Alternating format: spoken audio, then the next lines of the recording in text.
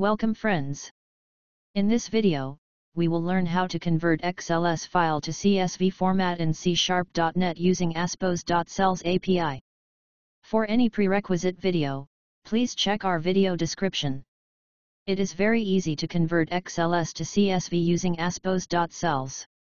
You can do it with only 2 lines of code. Let's open our input directory where our sample XLS file is present. Here is our XLS file. Before converting it to CSV format, let's view it in Microsoft Excel application.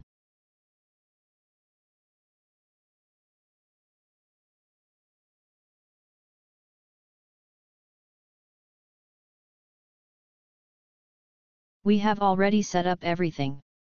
We have created the console application project and added the reference of most recent version of Aspose.Cells DLL using NuGet. You can view our former video that teaches how to create console application project and install Aspose.Cells using NuGet. We have provided its link in our video description. Let's understand the sample code step by step and then execute it. As the comment says, this is the directory path where our input XLS file is present and where output CSV file will be created after the execution of this code. In this line, we are loading input XLS file that we viewed earlier in Microsoft Excel application inside the Aspose.Cells workbook object. In this line, we are simply saving Aspose.Cells workbook object in CSV format. This will convert our XLS file to CSV format. If you want to execute entire code at once, please press F5 or Ctrl plus F5. Or you can execute it step by step by pressing F10. Let's press F10 and execute it step by step. We are done executing the code.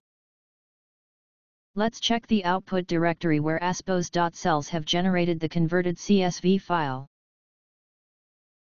Here is our converted CSV file. Let's double-click to view it in Microsoft Excel. Since CSV is a text-based comma-separate file, so you can also view it in Notepad. Here you can see, XLS has successfully been converted to CSV format. If you open the output CSV file in Notepad, it will look like this.